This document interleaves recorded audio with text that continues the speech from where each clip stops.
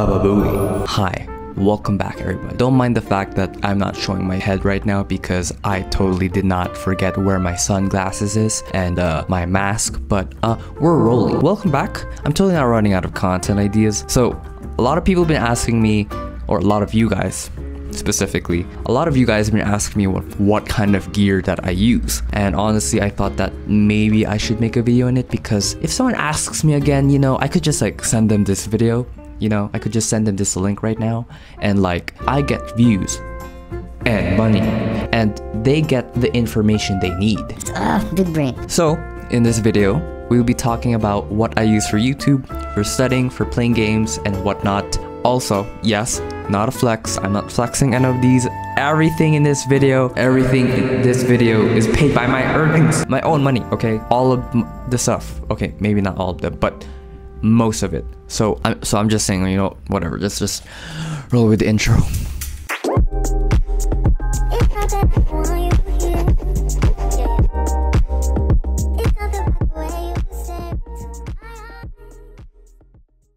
Alright, so before we start this video, I just want to split this video into 3 parts like a great YouTuber that I am. So the first section will be about me studying, you know, because that's what my channel is and that's what it's about, if you didn't know that. The next section will be about my YouTube, you know, how I make my YouTube channel, because if you didn't notice as well, I have a YouTube channel. You know, I make videos, if you guys didn't know that. Yeah, I make videos on the internet. It's pretty cool. Yeah, you should definitely not subscribe. Like, please just don't subscribe at all. I'm not even doing like the reverse psychology thing, like just please don't subscribe. If you're gonna subscribe, watch my videos. I don't want those people who does no effort and does not watch my videos even though they subscribe, okay? So if you're gonna subscribe, you better stick with me.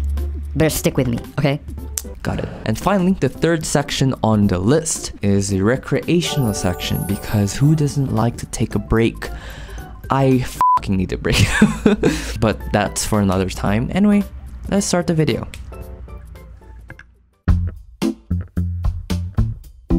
So let's start with the iPad Air, shall we? Now, yes, note-taking is very, very controversial, I know. I wasn't really an advocate for it, but I do have to say after trying it as a learning tool, I found note-taking to be pretty useful. But I still believe that rereading your notes for remembering stuff is not the best method. I still prefer active recall. So let's start with the studying part of this video. So this is the iPad Air, like, I think it's Gen 5. I bought this like a few days ago.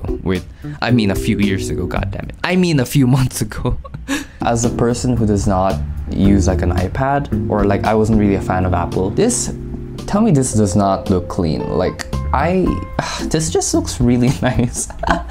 Like I have to give it to Apple for like making a very nice looking device. Like this looks really clean. Like the bezels are there, but it's like, I think it's important because it's a tablet, but like okay, I'm going really off topic here. I was scared of buying this because I thought that, you know, taking notes, you know, buying an iPad Air, buying an iPad Pro, I thought that was like a fad, you know, like I thought I should buy it because everyone's buying. But after like buying it, because my mom told that it'll be very useful for me to draw diagrams with this. I look like a sales marketer right now. Can you please buy this iPad right now and it'll be like 50% off. Look at this screen right here. But after buying it, like this is so, God, I keep opening apps. This is so useful. Like as someone who loves to consume media, this is so nice to watch on. Like YouTube on this app is like so good because like the screen is big. I can like watch all I want, you know, I can like consume media. But like, yeah, after using this for a while, like I started using GoodNotes. So I actually bought GoodNotes after like taking a bit of notes. I found it to be super useful. I'm able to annotate PDFs, which could provide usefulness whenever I like go to like information, or like when I need to convert to flashcards or stuff, or I can like draw mind maps and all that. It's also great since I can like freely draw like diagrams, which is pretty cool. And honestly, it's so much better compared to like physical notes, because every time I would like make a mistake, or if I want to like change a color, or if the page wouldn't look so pretty, I could just easily modify the text or the size or whatever, and like, yeah, I could have done that easily. I'm not saying that everyone should buy an iPad. I think that it's not really essential to everyone, but you know, for those people who really want to take digital notes, I really recommend buying an iPad if that's your thing. Yeah, this is pretty good. You can see how thin that is. That's my finger, and this is like thinner than my finger, and it's surprisingly durable, which is like something that is, I mean, that's their Apple, I guess, but pretty cool. I don't regret buying this, although I have to say an iPad Air is generally more expensive. I think you're perfectly fine with a normal iPad, but yeah, pretty cool, pretty cool. By the way guys, if you hear like construction, because I don't know, I can't hear what's happening, but if you hear like construction outside, there's like a busy street down there. Actually, let me show you. You could see there's like a construction there, and there's so many cars, and they're like making so much noise. Like, I think the main problem with living in an apartment like this is that it's just so loud. But yeah, back to the video. Where were we? All right, and the other advice that I use for studying is my dear laptop. This is like my brain. Like, this is like the main hub for everything. You know, I put all my PDFs here, my files, my notes, my flashcards here. I don't know why I did this gang sign, but whatever. I would say that if I were to choose the iPad or this, I would rather pick this if I were have to choose one for studying. This has a lot of essential applications, like a lot of essential applications. For example, my laptop has Notion, which is like my sort of central sort of brain for like all types of things. And I'm planning to use it for like a central hub for my university, as you know, I can track my assignments there, as well as, you know, my notes for each lecture. All good stuff, everything in one place. On the other hand, the other app that I use, which is Anki, which is my main flashcard app. This is a flashcard app generally used by medical students. Since it's so effective in active recall and spaced repetition, you know, I'll generally use that. With this app, it'll help you remember and memorize a lot of facts. Honestly, if you don't have a computer right now and you're heading to university, you're really going to need one. But yeah, that's pretty much it. That's pretty much it for the study section. I would, if my laptop was a girl, I would marry it instantly. But yeah, oh wait, sorry, off topic, moving on.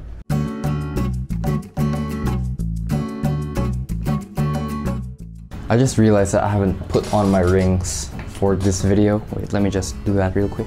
God, I forgot to put on my iconic rings. God damn it. There we go. Alright, so the next part of this video is going to be YouTube, and to start the YouTube section, let's start with my first camera. Alright, so this is my first camera. This is the first camera that I used for this YouTube channel. Alright, let's start with the camera, because I feel like a lot of people have been asking what my camera is, you know, what my lens is, am I single, you know, normal questions like that. So this is the first camera that I've actually used. So my first actual camera is the Nikon D3400. This is like a super entry-level camera.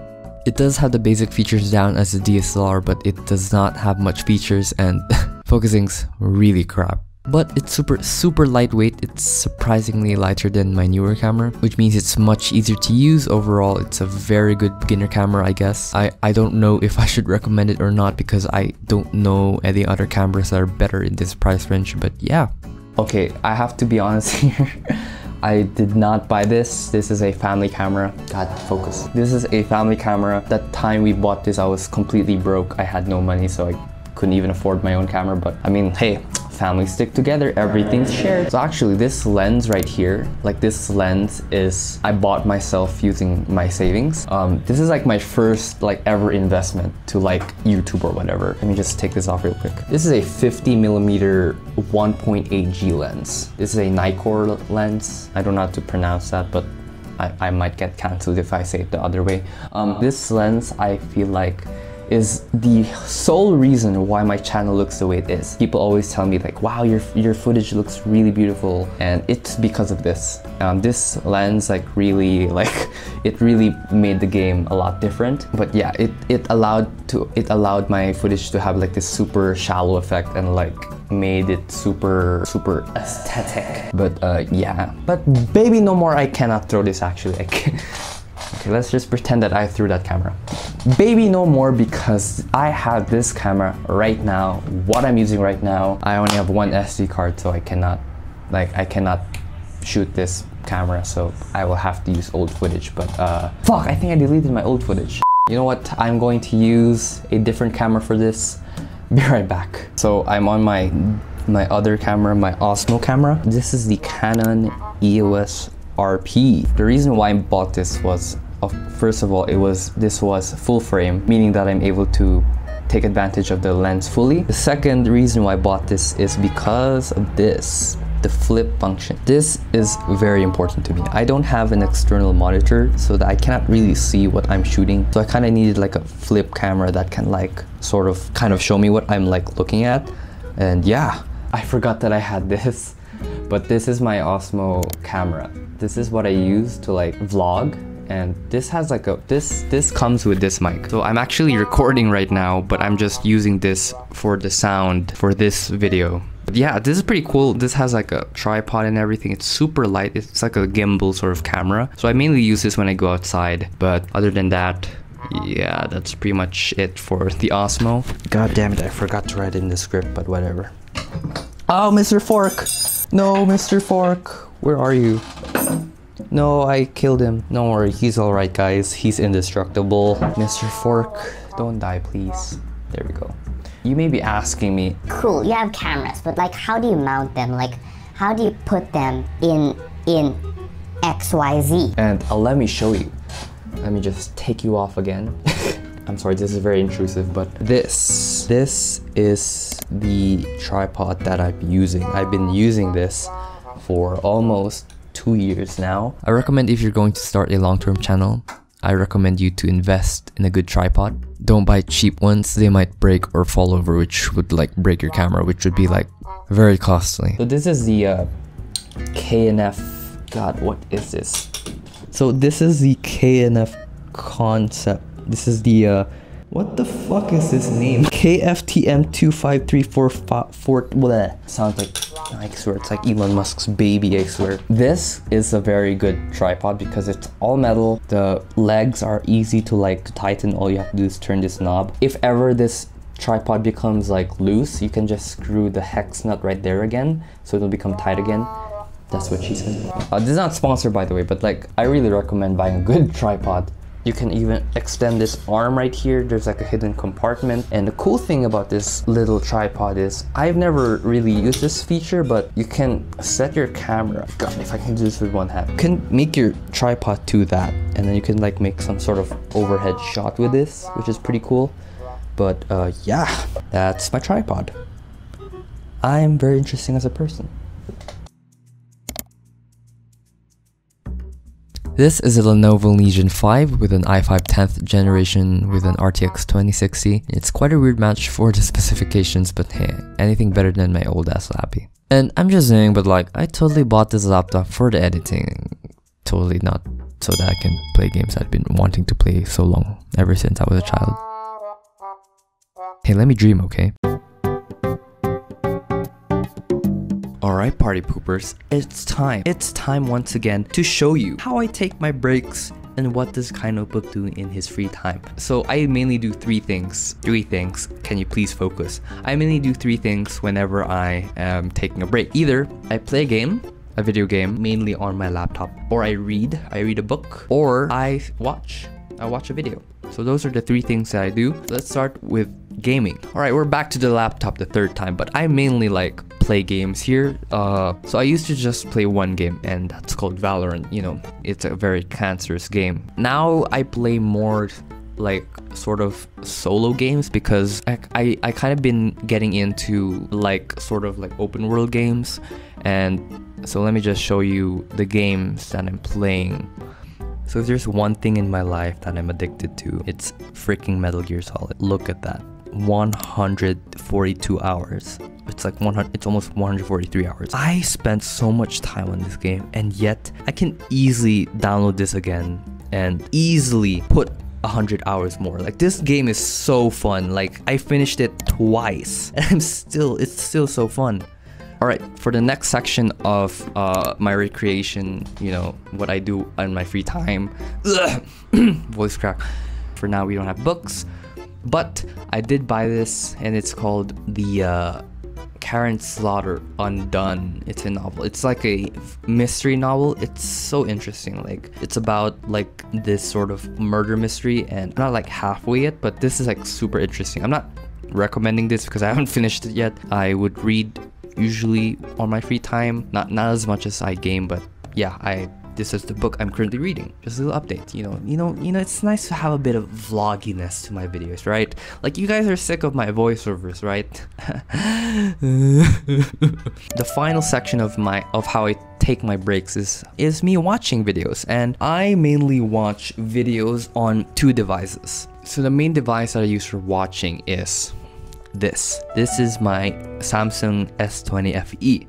And at first, I bought this thinking that I'll play games, but I don't play games on my phone or my tablet anymore. Like, I hardly play any mobile games or tablet games. I just mainly play on my computer. The other device that I use for consuming media, so I mainly watch YouTube. Currently, I'm like in a binge watch. I'm like binging Markiplier right now, which is pretty cool. I might watch Jacksepticeye as well, but I mainly watch like the big 3, like PewDiePie, Markiplier, Jacksepticeye, mainly all of those people. But yeah, that's pretty much it. I think that wraps up the video. I hope you guys like this format. This is, for me, more easier to film, and for me, I think more easier for me to talk to you guys. You know, I can make jokes without like relying on the script too much, and you know, my videos don't look like a corporate mess. But yeah, thank you guys so much for watching. I hope you enjoyed today's video. I hope you will yeah, bye bye.